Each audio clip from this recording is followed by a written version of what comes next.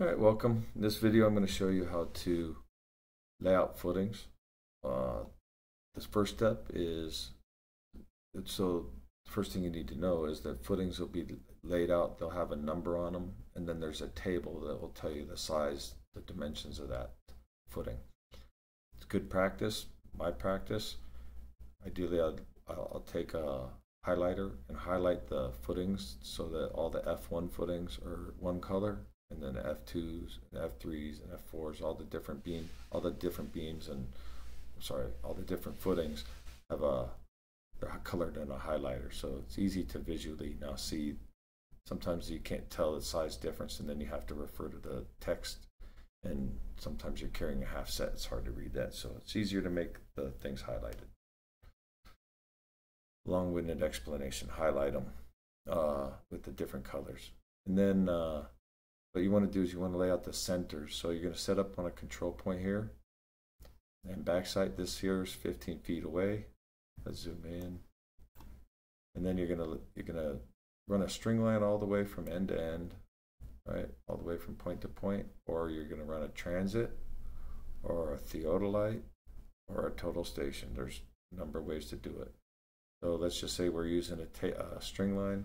Then we'll take our tape measure from this point, measure out 15 feet, and bob it down to that point, and then we have the center of this footing. And then we're going to do the same thing on this one and this one. And the reason you don't do more is because you want to close out this last dimension. So in this case, it's a real simple 15, 30, 30, 30. You wouldn't have to do too much math, but on others, you got to add up all your distances in between, and when you get to the end here, you want to take a dimension and make sure it matches that 15 feet, because it's easy to make a blunder and it could be 18 foot 6, 18 foot 6, 18 foot 6, 21 foot, 21 foot 5, 18 foot 6, right? And then you get to the end, and you maybe made a mistake. That's how you catch it. You just make sure that dimension at the end closes out. So now that you've got your centers, you're going to come back. So now there's options, right? You can snap a line if the terrain's not too bad, or you can have to chain, and you're going to get these points here.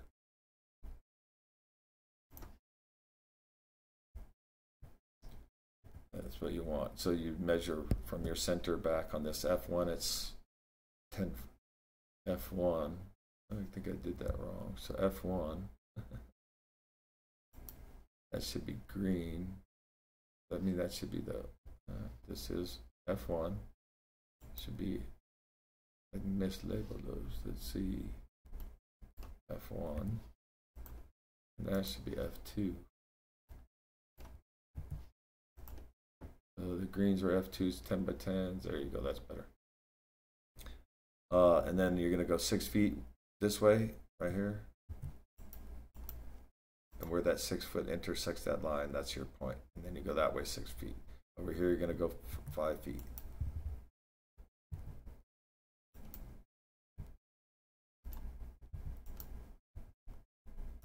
All right, and then you're going to have those 2 points.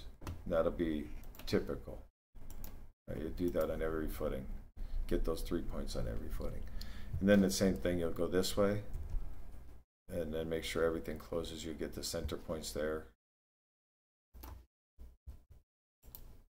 Right, so you get center points on those. You'd be running those grid lines the same way we're doing here. So now let's zoom in on, so now you've got those 3 points on every footing, and now you're going to do some calculations, right? So it's 6 foot by 6 foot, so it's a 12-foot pad. So this point here, I'll just do this rectangle here. All these 4 rectangles are 6 by 6, right? So tools, calculator, you're going to calculate the diagonal of a 6 by 6 rectangle. So you're going to go square root, open parenthesis, 6 squared times 2, or 6 squared plus 6 squared, and close parenthesis, and plus 6 squared plus 6 squared. All right, That's the diagonal for that 8.49. Control C. And then you're going to come over here, right? You're going to set your tape measure. You're going to set it up in the middle, right? And you're going to go 6 feet. Actually, not in the middle, right there. What am I doing here? All right. 6. You're going to come over here. You're going to swing this arc 6. F3. You're going to swing this arc 6. All right? Then you're going to swing that diagonal arc. You could do this one over here at 6 too.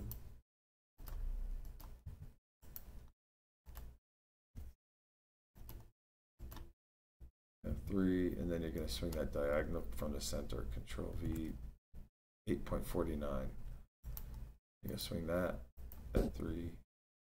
And it doesn't necessarily have to be in this order, right? It could be in the center here.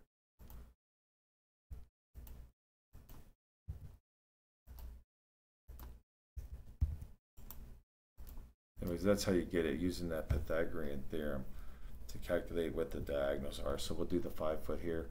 So 5, 5 is 707. So the diagonal is 707.11 or 7.0711. In the field for dirt, it doesn't have to be that accurate. Down to the 100th is fine. Let's show you how to do that one more time. Square root of 5 squared plus 5 squared times 2. Enter 7.0711. So then you're going to come down here, do the same thing we just did. 5. That's our first radius. We're going to swing it from this point and this point. And then let's just say let's say it's a bigger footing and we don't want to bounce over, so we'll go same thing, 707. Control V. And then we're going to swing that from here. Paste.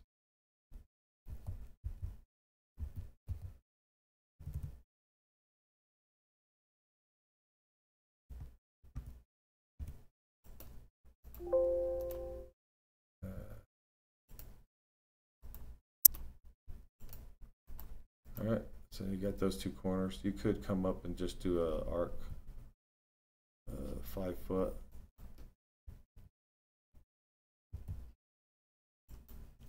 Like we did before.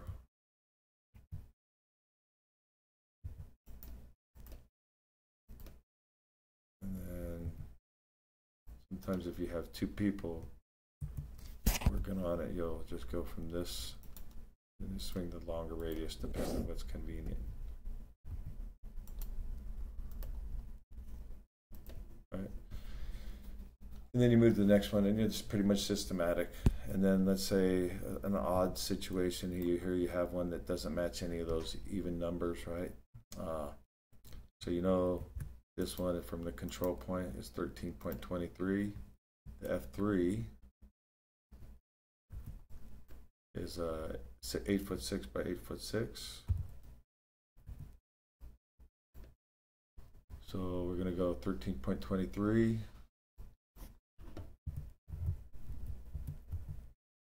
minus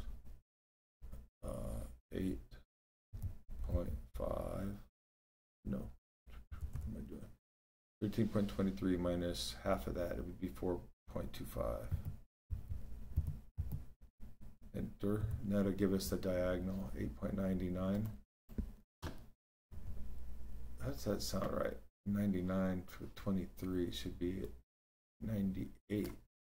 13.23 minus 4.25. That's better.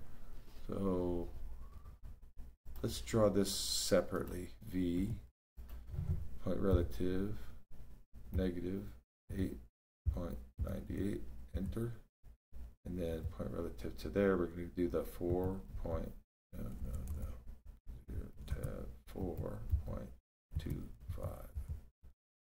enter. So now this fits right in there. That's that triangle that we just created. So I'm going to do, so we could do the very same thing, right? We could put our center let's say the center here is no good. It's just a hole. There's no way to put a good center point. It's sandy, crappy soil. So, but we could still establish our points. So we could swing this arc, right? The diagonal would be 9 point square root of 8.98 squared plus 4.25. Right, that's and the square root of that, it'll give us the it's not the diagonal I was looking for. Square root, I think I missed a decimal point. 4.25 squared plus, what did we say it was, 8.98 squared, close parenthesis. Yeah, I think I missed a decimal point in there. Gonna copy that, Control C. And that's the dimension that's across that diagonal, right? Let's see. So we'll do the same thing here. Swing an arc. Control V.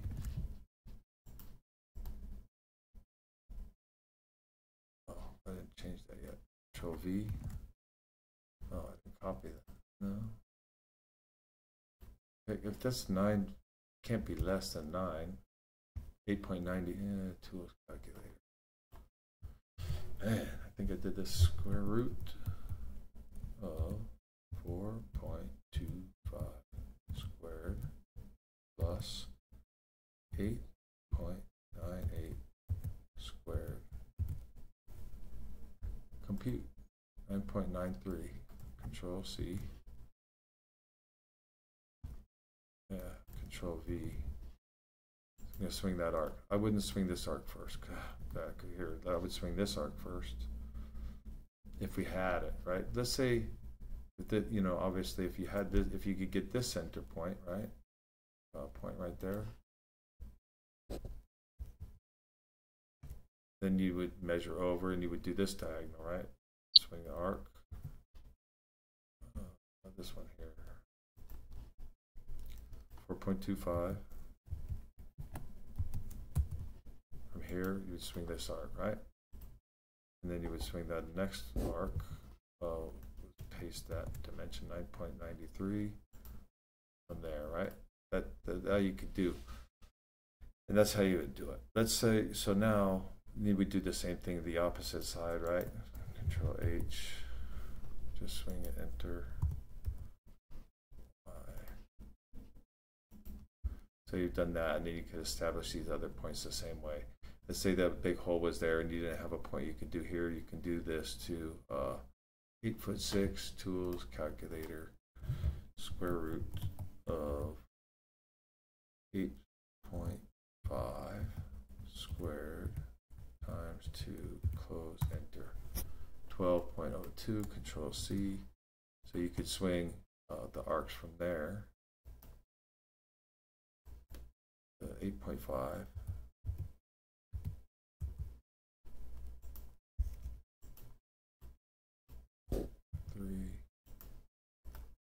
You don't know where this diagonal is, so it's just a line from there. So we would hit the Control V and put in that diagonal, and you would go swing that arc that way, and then this arc this way. You can swing that in case there was a bunch of stuff in the way. This happens a lot, so it's not arbitrary that I'm bringing this up. Happened just today or yesterday. And let's say you have, say you can't get to the center. Let's say do this. There is no center there. There's a big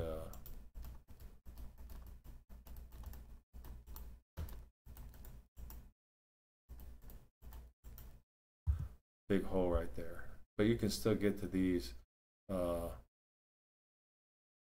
without the center if you have an instrument. Say you have a Theodolite, Alt MA. Show you how to calculate this. Typically in your instruments, it's going to be degrees, minutes, and seconds, right? So to calculate that, we're going to go let's go here. tools, calculator, A10 of 4.25 divided by 8.98, close parenthesis. So we get the arctangent of that, it's going to give you the angle, 25.327, but that's not in degrees. So we need the 25, we got that, 25, so let's get rid of that. 25, so we have 3.27, we're going to multiply that by 60. Now we have 19 minutes, right? That matches that. We'll delete the 19 minutes. And we're going to multiply that by 60 again. We're going to end up at 37 seconds. So 25 degrees, 19 minutes, and 35 seconds. That's how you do it. If you got the Construction Master Pro, you can just hit convert DMS and it'll give you degrees, minutes, and seconds. And nice thing is it'll store it in degrees, minutes, and seconds too. So if you're just doing a couple of down and outs, you can do it that way. So that what it is now V, let's do this. I'm going to save this angle.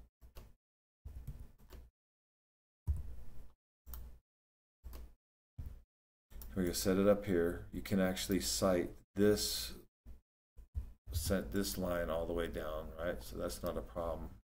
What did I just do? What the hell? Oh. Just picking up the arc. So we had that center, and now we know this line is, now if you turn that angle, you know you're crossing that corner, right? So it's, you don't know how far away, and that's where you'll take that dimension that we had there, which was 9.93, and then you swing that arc across there, or let's say you're holding your tape out at that mark with your nail.